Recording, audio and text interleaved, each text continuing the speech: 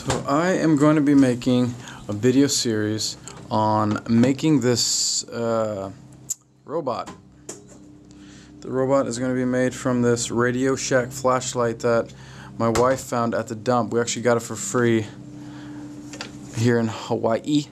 So what I've done so far is I drilled some holes on the sides where the wheels are going to go, and this little arm right here is going to have a motor on the inside.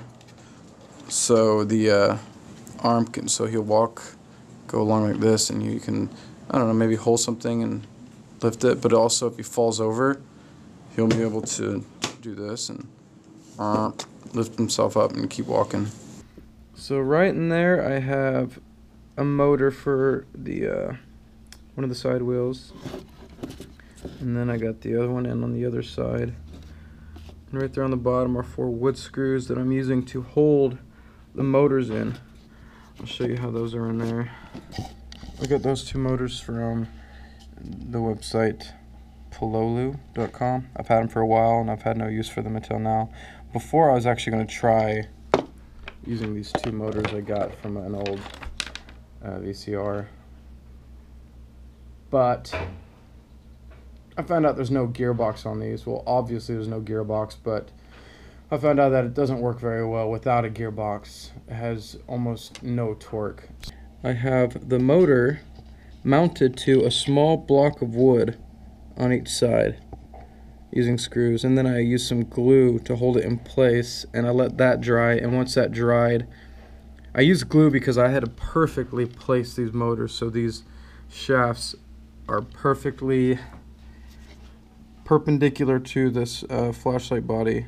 And it was pretty tough because it's a round body, so I don't have a flat wall like you usually do on a robot. I can't push it all the way on or it's going to hit the side of the body. So about there, it's good. And the other wheel. I also got these from Pololu. I was having tons of trouble trying to get my own wheels on there. I got these from a scrap remote control I got free at a junkyard, and this was driving me crazy.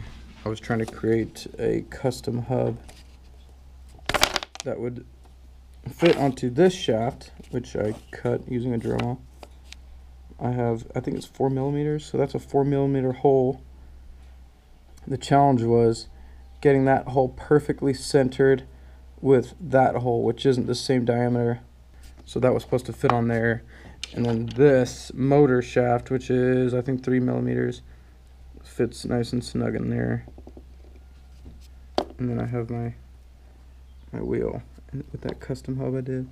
But as you can see, the wheel is going crooked because I don't have the right tools to make this perfect. Go.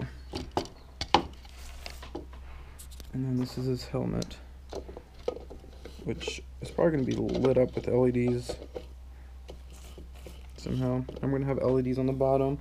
I'm going to have it where while he's driving you get a bright light below him. He's just driving along.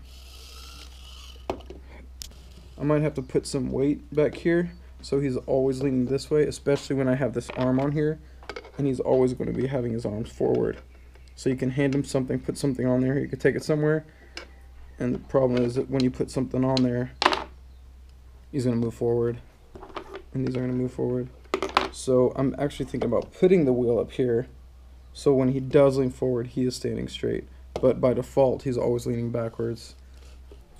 I don't want to call him RadioShack, but I am going to leave that on there, as well as that sticker. I want to keep the flashlight as original as possible.